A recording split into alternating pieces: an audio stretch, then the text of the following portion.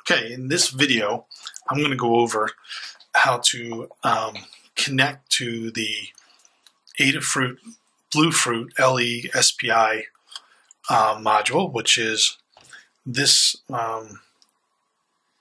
this little device right here, sticking out here. It's really a nice device, and the only thing that you have to do with it that's a little bit of a pain in the neck is you have to solder in to each of these little holes here. I don't know if you can kind of see that. There's pins coming out the one end here. But let me kind of show you how this works though. So after I plug in my battery, turns on my Arduino, and you could see the module there is actually blinking. I don't know if you can see that. And so I'm going to connect using the software that you can download freely from the App Store for both Android and iOS. And I'm going to connect to the device. I'm going to click controller and controller pad. And now with that, you can kind of see how I'm controlling the lights on this NEOpixel strip.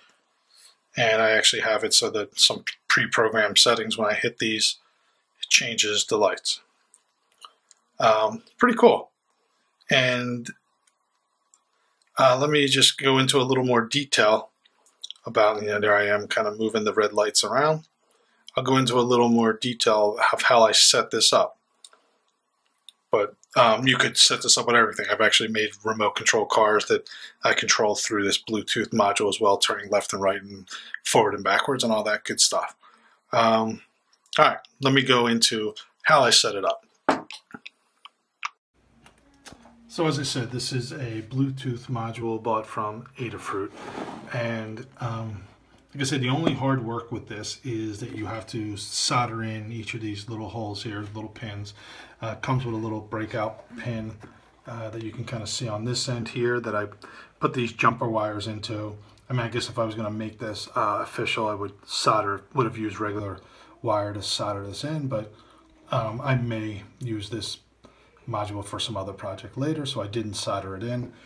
And you'll see I have in here, I have an Arduino Uno, and I'll share with you this page that kind of shows you, I just went according to their directions for wiring up each of those pins on the BlueFruit module to the Arduino Uno. So I wanted to point out that there's a couple libraries that you need to use the code. This one is for the NEOpixel strip. I have a link to that. And then here is a link to where you can download the library for the BlueFruit. And when you download them, they come as zip files. You can unzip them and then just put them in your Arduino libraries folder. That should be in your documents folder if you're on a Mac. And you can use any Arduino, but I had an Uno handy. And they actually have the code that I used as well, which allows you to connect to the Bluetooth module. And I want to just point out one bit of code in here. Most of this is you just go with the default stuff. The one part that I edited was the one that said the buttons here, because that's what I wanted to use. And the right button, or actually, I'm sorry, this is the up button was 7, I believe. The down button's 8. You just figure that out through trial and error. I actually printed them out here through my serial monitor. But then I called the NEOpixel method that also was found on Adafruit's website. And there's different neat little methods they have for running colors through the NEOpixel strip that are kind of interesting. And then I made my own little bit of code here for moving with the left and the right the red lights across the NEOpixel strip, which I thought was kind of fun. And so that's the only area. There's other areas in here which I could have really just deleted because I'm not using this. I was just using the button part of the controller, and so that's the only part I had to edit in here. There's like I said, there's other code in here that's probably not as useful.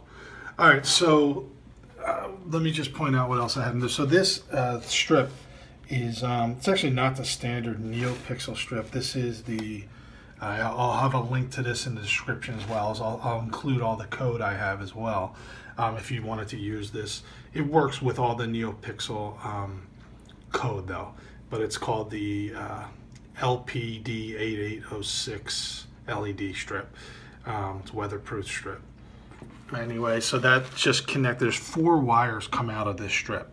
One's for ground, one is for power, and then one's for data, and one's they call it the clock. It gives you on this page as well. It tells you where you can plug them in.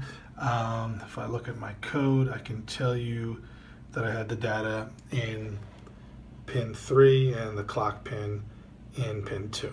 Okay, and this starter variable was for keeping track of where the red light were on the strip as I clicked left and right on the Bluetooth app. Like I said, the Bluetooth app you can use on Android phone, you can use on iOS. I even think there's a Windows version that you can use, and I found it to be very responsive. I will say that I just have a 9-volt in there for providing some battery. Otherwise, everything's connected as you would expect. This Bluetooth module, I tried it without soldering it, and it was very glitchy. It would disconnect and reconnect, but once I soldered these in, the connection has been steady. The blue light's on when you know you have a connection. So that's it. I just wanted to share this with you because I thought this was pretty cool. This is so versatile. Like I said, I've used it for a remote control car. There's so many different projects I can think of where I would want to have a Bluetooth module involved. Hope you like that. Let me know if you have any questions, and please subscribe. Thanks.